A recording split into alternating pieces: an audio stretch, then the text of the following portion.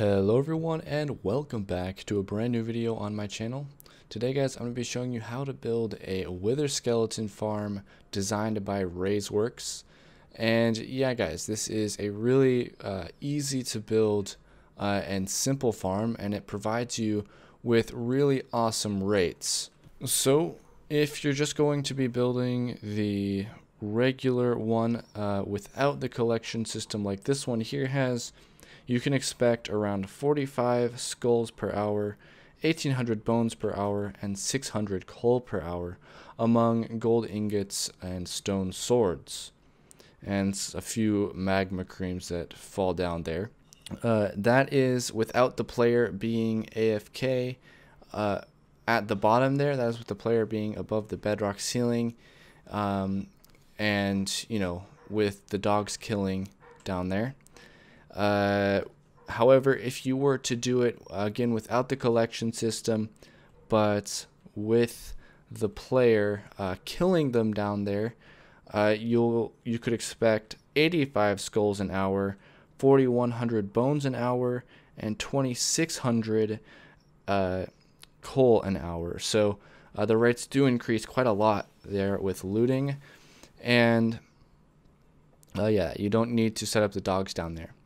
And if you were going to do the collection system, you can expect around the same amount of skulls and coal, but as the regular one, so 45 and 600. But the bones goes up from 1800 to about 2000 if you have this collection system added. And then you also get a lot more magma cream and gold. So yeah. And you also get some arrows, so that could be something for you. Let's go ahead and get into the tutorial. So you're going to want to find a crossroads in your nether fortress, and this is quite important because this crossroads is where you're going to be building the farm. So if you look around your fortress, you should be able to find one of these. I found one here, just a random seed. After going around this fortress, I found this one here, and like, if you went ahead, all you want to do is just mark this center block. Anyways guys, let's go ahead, and I'm going to move to a world where there's a bit less going on around here. Also keep in mind that you're going to want to clear out some of the area around here. Make sure this fortress is taken down pretty good, and also keep in mind that you're going to need to go down below this quite a lot. So yeah, maybe put a platform if you're above lava. Okay, so yeah, here's the world that we're going to be doing a tutorial in. So if you're going to be doing the full farm with the collection system and everything, here is the stuff you're going to need. Yep, I'll let you guys pause the video and collect that up. Again, you're going to need to find a piglin with a sword, and then give them a chest plate or name them. And then you're going to need to tame 2 wolves. Yeah, and this isn't required, but is recommended. And then these are temporary rails. I'll let you guys pause and collect that up. Okay, and if you're just going to be doing the basic farm, you're only going to need 1 chest of materials here. Same goes for the spawn eggs and whatever. But yeah, there's a lot less needed. And, you know, you're going to need, of course, your minecarts, your wolves, your piglin with a sword. Again, make sure that that piglin can't despawn, so chestplate or name tag, either works. And yeah, this is everything you're going to need. Yeah, and then also, of course, you're going to need some sort of temporary block. I'm using diamond blocks because pretty obvious. Anyways, yeah, let's go ahead and get to it. Okay, so you're going to want to, of course, put that block in the center of your crossroads here. This is my crossroads that I picked out. And then from that, you're going to go ahead and just count out from every direction 9. So 1, 2, 3, 4, 5, 6, 7, 8, 9.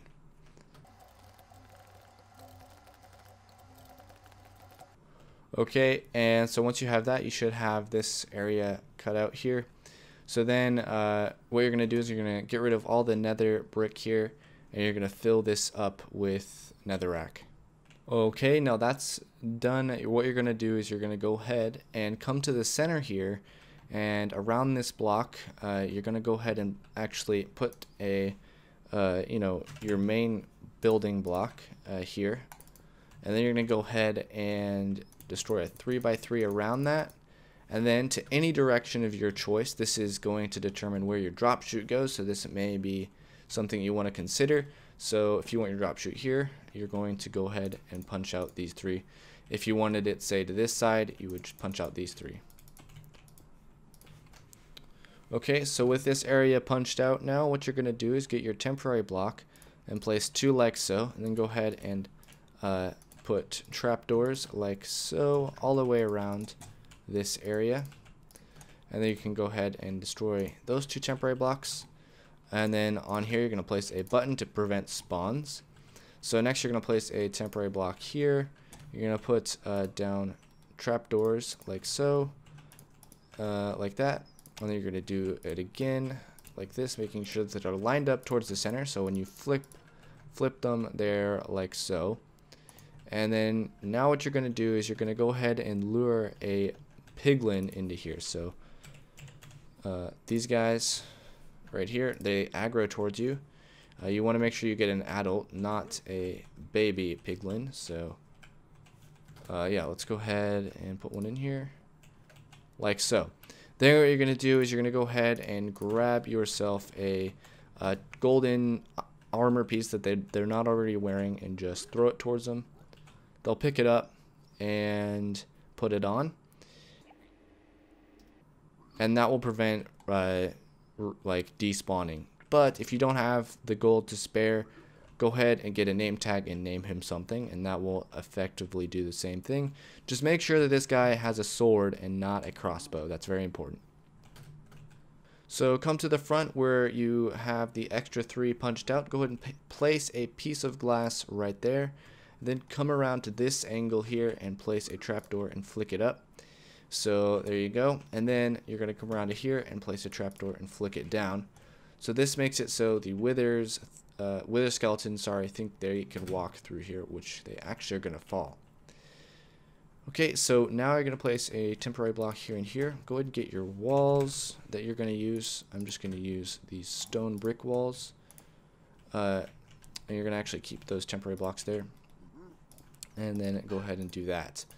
So now, from this glass, you're going to come down another 23 blocks. So this counts as 1, 2, 3, 4, 5, 6, 7, 8, 9, 10, 11, 12, 13, 14, 15, 16, 17, 18, 19, 20, 21, 22, and 23. And you're going to do this on this side right here. And make sure that they line up correctly. Just like so. And then you're going to bring your walls down. Make sure there's that gap there.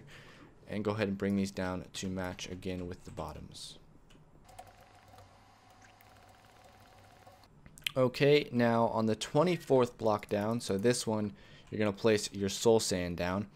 And then what you're going to do is you're going to go ahead and get rid of these. Go ahead and place slabs on all sides of this soul sand like so. Then you're going to come down here, place a hopper beneath there, and then hoppers underneath each slab into that downwards facing hopper. So that way all the things that get dropped here are going to go into this hopper. And then you can go ahead and put this into your storage system like that. Okay, so now what we need to do is we need to get these dogs in here. So on the sides with walls, you're going to come out with some temporary blocks, place some rails down, get your dog here. You're going to need a tamed dog, of course, and place that there. And then you're going to go ahead and place a temporary block on top of the soul sand and push your dog all the way in. It may be beneficial to put glass like so, which is something I forgot to do. So go ahead and get your glass and put it around like this. And then you're going to bring this up like that. And then up one more block like so. Okay.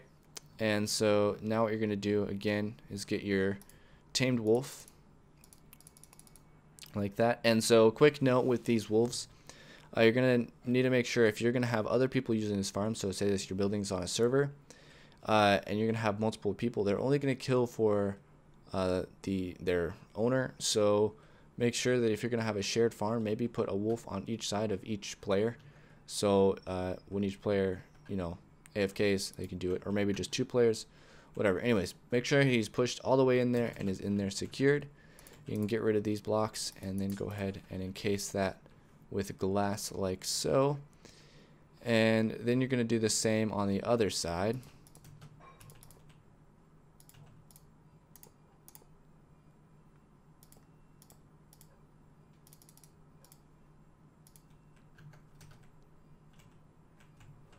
But this time, make sure that you destroy that right there, and then go ahead and place your glass like so, and bring this up again like that. And then from this angle, you're going to break a piece of glass, and you're going to get yourself wither rose. And you go ahead and place that wither rose right there like so. Okay, you can put that piece of glass back. And so now you have an AFKable solution here. So if you're going to want to come down here and you know, kill them yourselves with looting, just go ahead and get some extra slabs or blocks or something and place them like so. Give yourself a little platform, and then you're going to go ahead and with this here, you're going to get a bar. I know these weren't in the material selection, but yeah, go ahead and do that, and then you're going to destroy this. You're going to put a slab down, and you're going to go ahead and you're going to actually, you don't need that there. You're just going to go here, and you're going to aim up at this corner here, like so. Anyways, that's only if you want to use that to your advantage at some point. Yeah, so now the next task is to go ahead and fill this top section here with wither roses.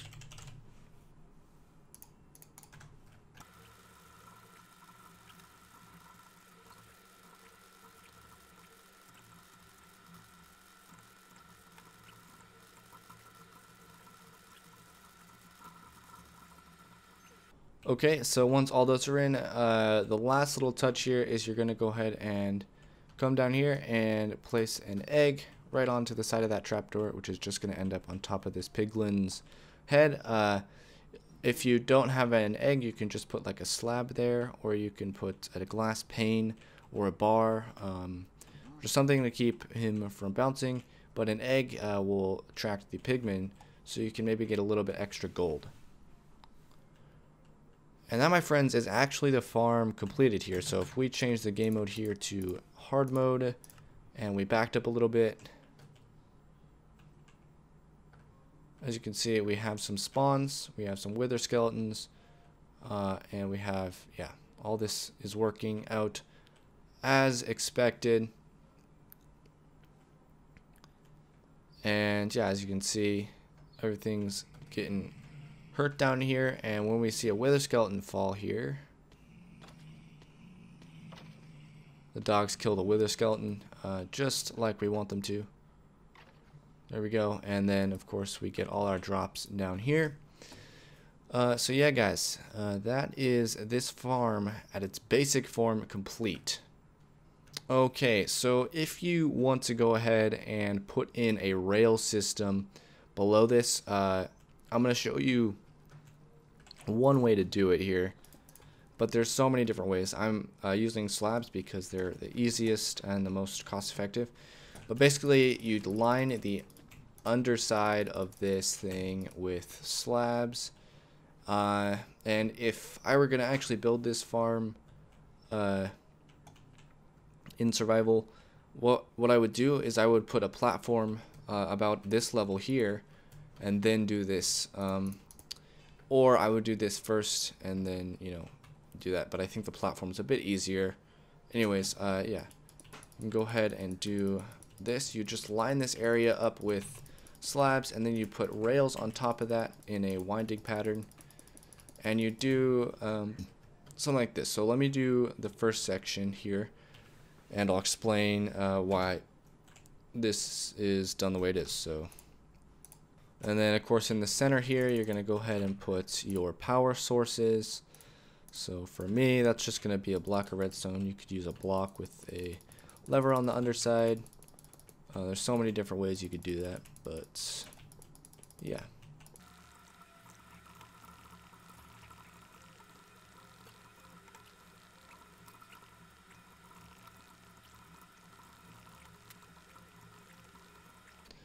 So this section is kind of the idea of what you would do. You would just have an L shape of rails going back and forth, and then at this side you'd have a little bit more rails, compact going back and forth. Then you'd have a turn back point. This would, of course, it would affect the rates, but it not so much that it's that big of a deal.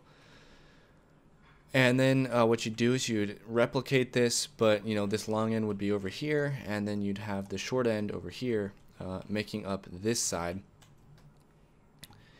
And so essentially what you would do is, if we look over here, we have the entrance over here. You would make the entrance of this other side right here as well, so that you would have two sides hooking up here. And so the way you would do that, let's get some blocks.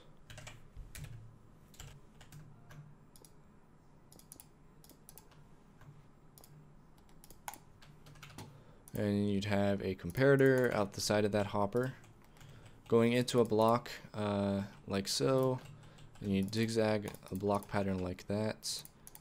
Put a torch here, a piece of redstone dust here, and then you'd go ahead and put something like a button on top of here to prevent spawns, and then you'd put powered rail there. And you do that for this side as well. So if I go ahead and get that quartz block again, boom.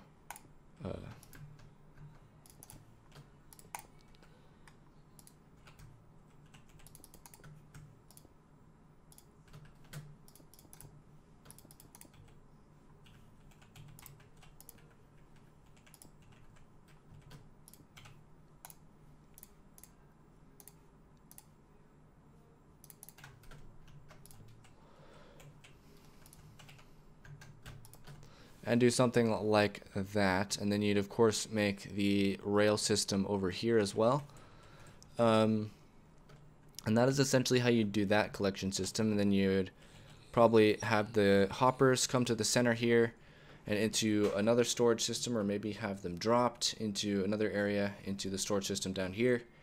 There's a lot of different options you can do, but that's essentially how you would do the collection system. And the materials that I showed you guys at the beginning of the video, or if I go ahead and whoops, dang, I got rid of the chests. Anyways, yeah, I'll put a screenshot of that on screen right now of the materials you need for the extra layer here. That will include everything. Yeah, guys, that's going to be it for today's video. I hope you guys found this useful. Hope you guys get a bunch of wither skulls and then a bunch of beacons and a bunch of fun stuff, so you guys can start that insta-mine grind. Anyways, guys, thank you so much for watching. I'll see you in the next video, hopefully, and goodbye.